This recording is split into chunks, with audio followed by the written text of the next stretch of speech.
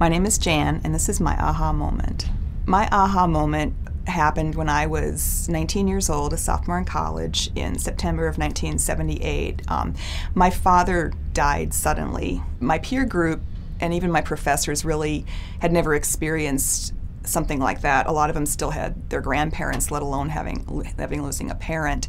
And so I didn't have a real outlet for my feelings. I couldn't really talk about them a lot. I happened to have a creative writing class at the time, and the professor assigned us a journaling, to keep a journal. And in so doing, I was able to write down what I had trouble talking about, and it became a way that I grieved. I discovered that even though I had a hard time talking about my feelings of grief, I could write them down. And in so doing, I communicated them to myself, and I could read them, process that, and move on with my life.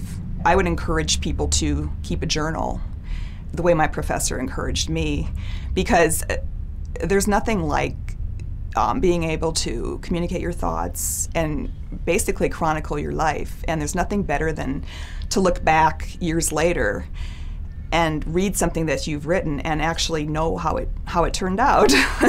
So journaling and writing in general has been a force in my life for over 30 years, and I hope to encourage others to go down that path as well.